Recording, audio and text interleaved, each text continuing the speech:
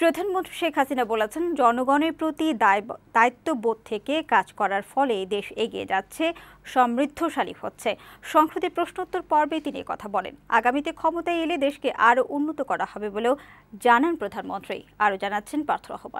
দিনের কার্যসূচি অনুযায়ী এখন স্পিকার ডক্টর শিরিন শারমিন চৌধুরীর সভাপতিত্বে শুরু হয় সংসদের দিনের কার্যক্রম। কার্যসূচি অনুযায়ী নির্ধারিত প্রথম ৩০ মিনিট সংসদ সদস্যদের নানা প্রশ্নের জবাব দেন প্রধানমন্ত্রী শেখ হাসিনা।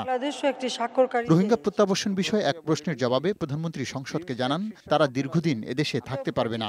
জাতিসংঘের সাধারণ পরিষদের আসন্ন অধিবেশনে বিশ্ব সম্প্রদায়ের কাছে রোহিঙ্গা সমস্যার কথা আবারও জোরালোভাবে তুলে ধরা হবে বলেও জানান তিনি। জাতিসংঘ সাধারণ পরিষদের আসন্ন ৭৩তম অধিবেশনে এই বিষয়ে অগ্রগতি পর্যালোচনা সহ ভবিষ্যৎ কর্ম পরিকল্পনা নিয়ে বহুপাক্ষিক বিভিন্ন সভায় আমরা প্রস্তাবনা রাখব।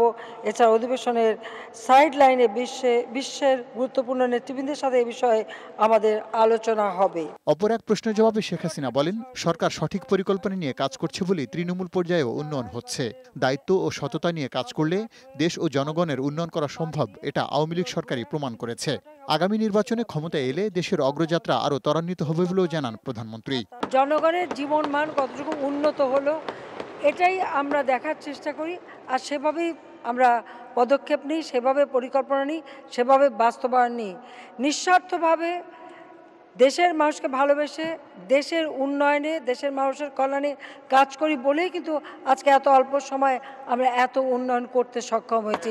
তাছাড়া এটা কখনো করা সম্ভব না। এ সময় জাতীয় পার্টির সংসদ সদস্য ফখরুল ইমামের এক প্রশ্নের জবাবে শেখ হাসিনা বলেন, কেউ অন্যায় করলে এর শাস্তি তাকে ভোগ করতেই হবে।